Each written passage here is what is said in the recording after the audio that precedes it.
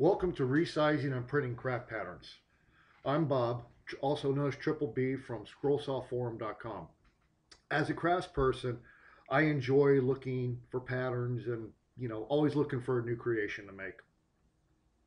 Sometimes when you find those patterns, they just aren't quite what you need it to be, so it needs to be a little bit bigger, a little bit smaller, or a lot bigger. And sometimes that can be a little difficult. So I've come up with a way of resizing my patterns, and I thought I would share it with you. Typically, we find our patterns in either books, magazines, or on the internet. This procedure will work for any type of craft you do as long as it's a paper pattern. I use a scroll saw and I do intarsia, so I'm going to use examples of scroll saw and intarsia during this video. But if you do paper cutting, stained glass, sewing, crochet, or anything, again, that requires a paper pattern, this procedure will work.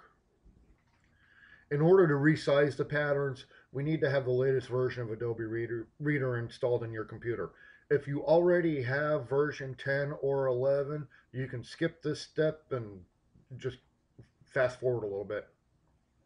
If you don't have it, I put a link down below in the video notes. All you gotta do is click it and it'll bring you to this page.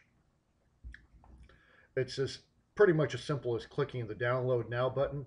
But before you do that, I'm assuming you already have some sort of antivirus in your computer. You really don't need another version clogging you up and slowing you down more. So uncheck that box and then go ahead and hit download now and just follow the simple instructions for downloading. Once it's downloaded and we initially start to use it, a couple pop-up windows as you go, and you just have to click accept or yes, whatever they ask for. Now that we have our latest version of Adobe Reader installed, we can verify that we have a PDF file by simply looking up here and seeing that our file extension is actually PDF for this file, which is Resizing Pattern Presentation. This will work on any PDF file. It doesn't matter what you want to print. You can use this procedure to print anything from a PDF file. So let's start by simply right-clicking on the page. Then we come down here to where it says print, highlight print, and left-click it. And we get a pop-up screen here with our printer information on it. First thing you want to check is make sure that you are actually printing to the printer you want to print to. If not, you just simply highlight here and change whatever printer you actually want to send the printing to. Over here on pages to print, if we have all clicked, what's going to happen here is this document is 4 pages long. This is page 1 of 4. We don't want to print all 4 pages. That's just a waste of paper and ink. So we come down to find our actual pattern, bring the pattern up, come over to pages. We know that's page number 4 because it was the last page, and we put page 4 in here. And as you notice, when we click pages, the all is no longer checked. So now what's going to happen is once I click poster, now you'll see we've got here the shell. Since we're increasing the size, we need to use poster. Size doesn't work. Only poster works for increasing the size properly. Let's say we want to make the shell 125% bigger. So we simply come down here to tile scale and type in 125.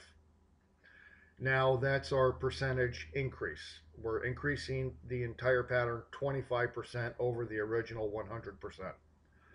Overlap, you can keep it 0.005, or you can change it if you need more overlap.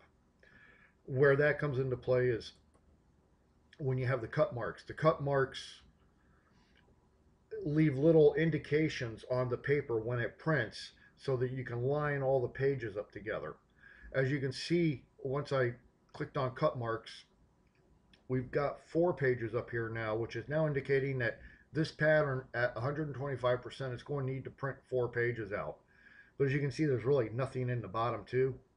So those will print out blank, and you can just stick them back in your printer and reuse them.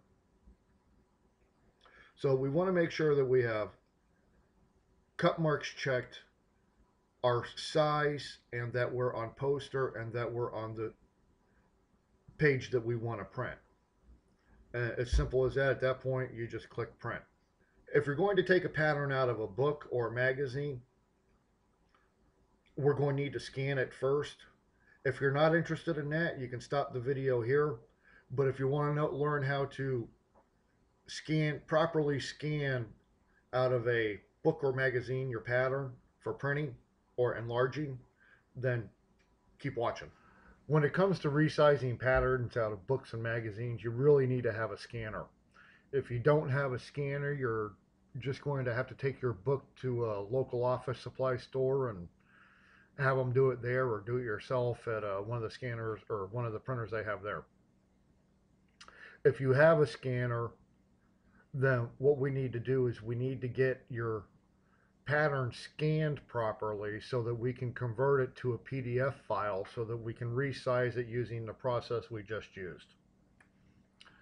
There are hundreds, if not thousands, of different types of printers out there and they all have their own different printer software. So for me to try to go through individual printers and scanners is not possible. You're going to have to figure a little bit of that out on your own.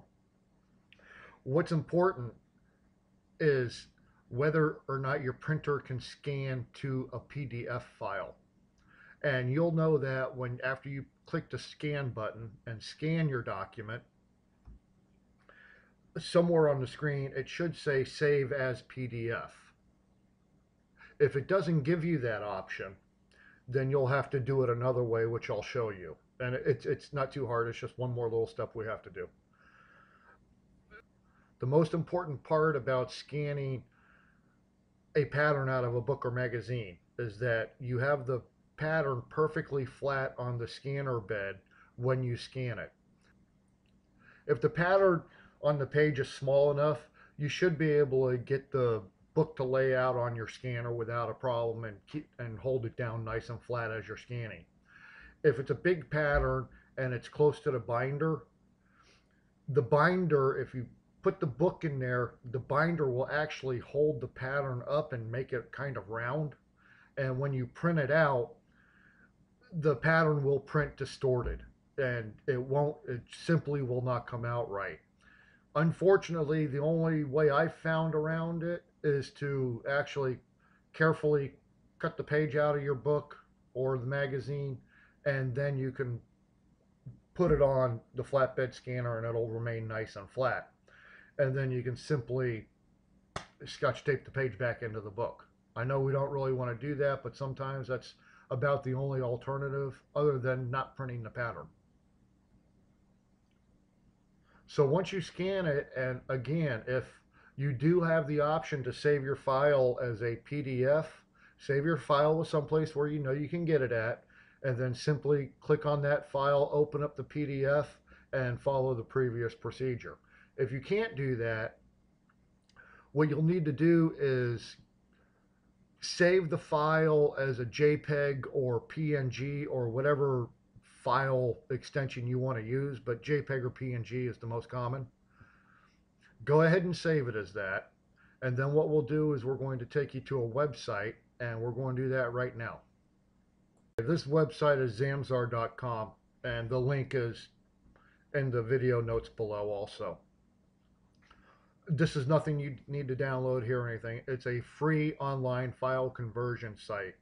So what it will do is it will take the file that you scanned as a JPEG or a PNG, and then you can convert it to whatever extension you want. Here we want to convert it to a PDF, so that's what we'll convert it to, and then it'll simply email it to us when it's done. It literally only takes a few seconds. After you hit the convert button, it'll convert the file from the JPEG or PNG to a PDF, email it to you, and you've got it. All you've got to do then is click on the link they send you, download it, save it to a file that you know where it's going to be at, and then click on it, and you've got your PDF file that you can resize however you need to resize. So we'll just do one real quick. We'll just come in here, click choose file. Whoops, well, I guess I'm not going to be able to because of the video. I can't use that as an example, but anyway, it's pretty self-explanatory. You choose your files. Normally your browser will come up and you can pick the file wherever you saved it at. You come over here and then you scroll down until you find PDF. It'll be under documents.